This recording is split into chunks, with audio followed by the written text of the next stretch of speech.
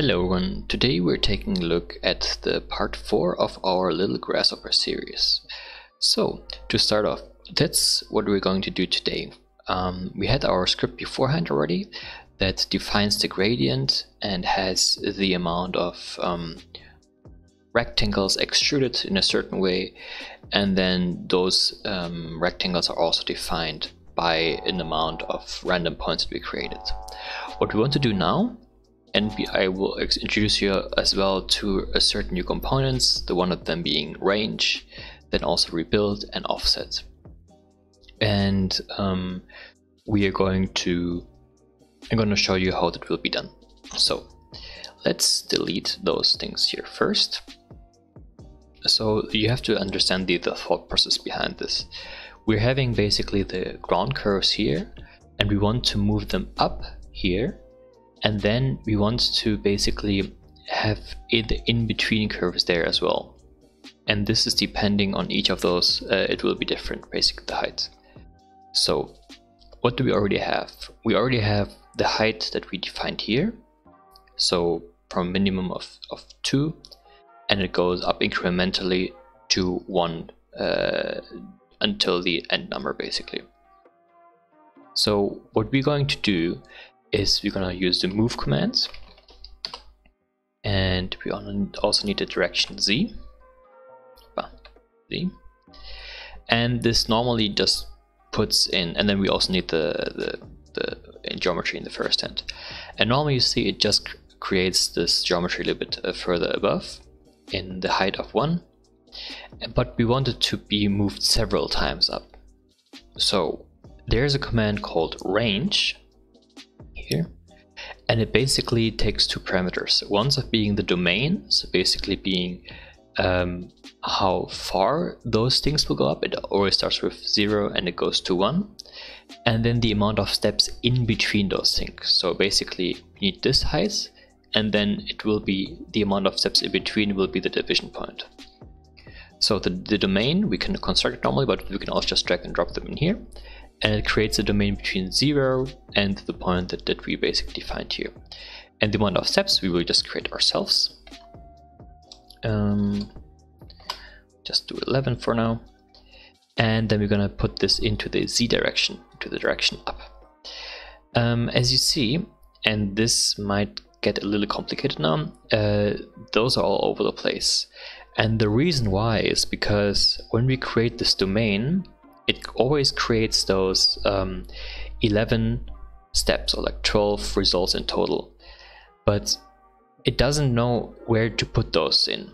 So it creates basically a tree. And when we do the panel here, you see this is basically a tree here.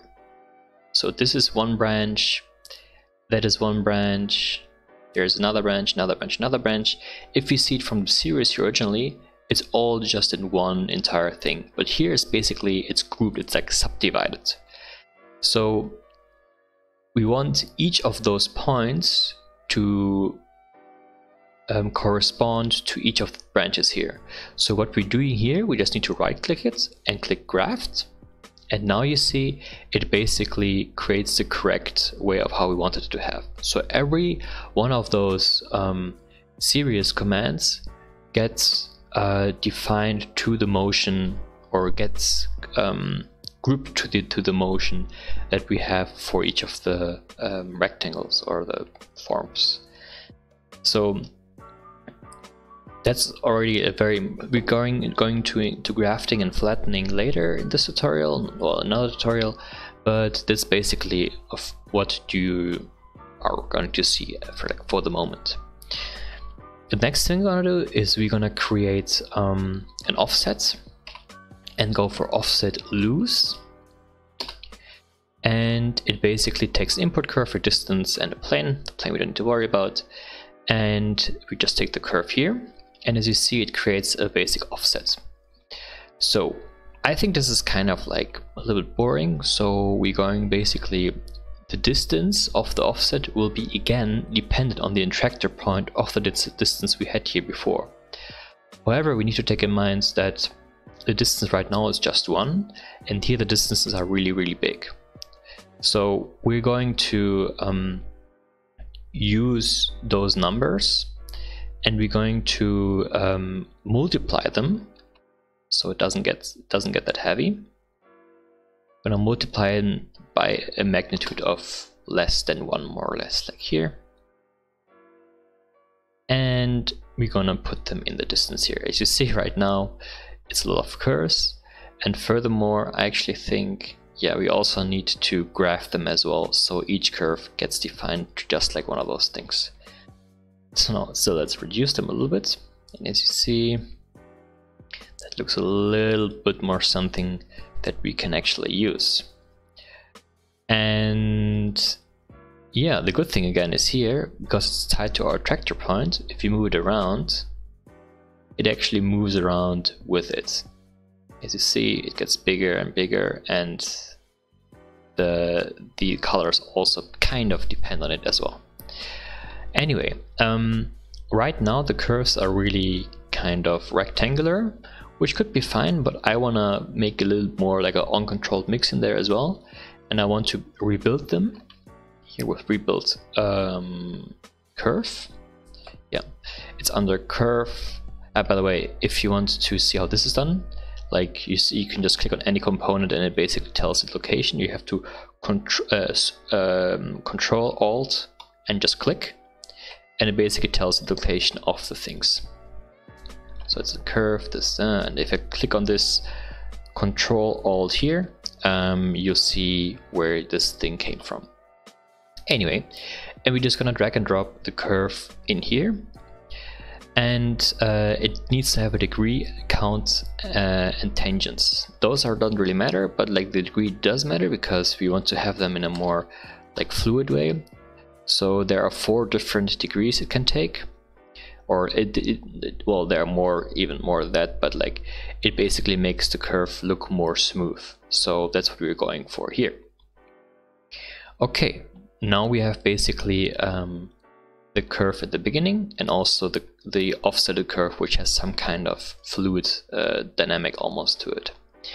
And we want to use the boundary surface command to basically connect the curve to kind of make this shape more, how do you say, to make this shape more usable, and make kind of like a surface on it as well.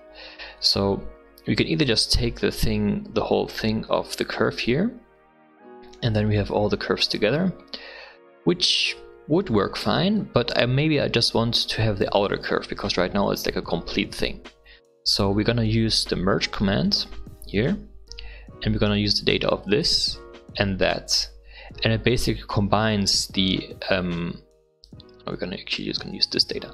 We're gonna combine the curves of the inner on the outer way, and now it creates basically those 2 curves, which can then be connected together. And as you see, it creates basically like a outer layer to it as well. At least for some of them it does. There might be some miscorrections here. Anyway, to get rid of those like ceilings, like Z-fighting here, we actually have to move everything a little bit more on the top. So we're gonna just import, we're gonna just add a very, very small number to the range of the things. And yeah, here, maybe actually do it negative so it goes down. So it goes just below the surface here. And now that should actually remove it. Yeah, exactly. Okay. Now we want to also give this a preview as well. And we're gonna pick a color other than pink. A banner. Color picker. There it is. Maybe let's go actually for a hue of green again, maybe like a little bit something more like that. And let's deactivate those things as well. So nice. So here we already have our like usable balconies. What I might want to do as well here, there is a way of animating your clips as well. For example, here right now we have this like point here, right? And it changes depending on the distance to it. So or like the color changes and the things change depending on the distance. And we can actually make an animation in Grasshopper that will put us out like a number of JPEGs. So we're going to do that here. So let's start first of all. So we have the point here and we want to move it from here to there. Like this. So move, and we're gonna use the X, unit X command because it's in the X direction. As you see, the red one is always X. And then we're gonna take a number. I'm just gonna see where it lands for now. So this might be a little bit too far away, I guess.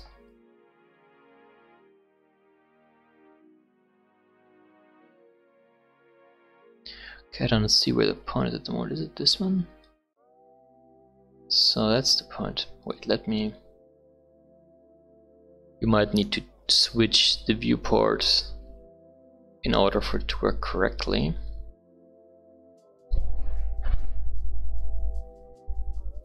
Anyway, I think I might have mistaken the initial point a little bit. So we have it moving over here, but it doesn't show up at the moment, and I'm not sure why. This is like normally a very typical way of problem solving in Grasshopper, so we can just take a look at that. So, yeah, here it is. So basically we have the point here right now, and it goes up to, yeah, maybe 100. Okay, I think it could be fine. Next one, we're gonna decrease the amount here, and then we just put this at 0, and we're gonna use it as normal point, which it already was before. Now we're gonna switch back to the rendered view, and we're gonna right click this one, click on animate, and then it would basically make us this new window, and we're gonna just create, we can have to create a certain resolution, and we're just gonna go for the low one, and 600 times, maybe a little more widescreen here. Actually center this, animate, and now we go for like, I will go make it a rather small resolution just because I wanna beat that it would be quick. And actually I want to have it a little more centered as well. Select that, right click it, animate, have it at 600, 600. And then we want to define the amount of frames that we're gonna use. So I wanted to keep this like the process rather like quick. So I'm just gonna put like 30 frames, which is around 1 second. And then I'm gonna also define a folder here. So on my desktop, I will just create a new folder, folder, and just OK. And then we click OK.